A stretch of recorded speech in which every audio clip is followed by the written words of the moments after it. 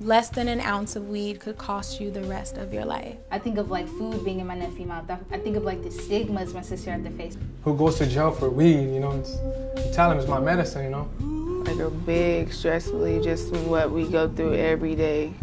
Destroys communities when people go to jail for false imprisonment or for little things, you know? It's always people of color though.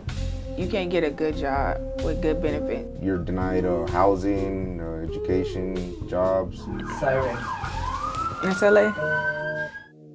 When you are convicted of a cannabis crime, you lose your right to vote. At that point, you are property.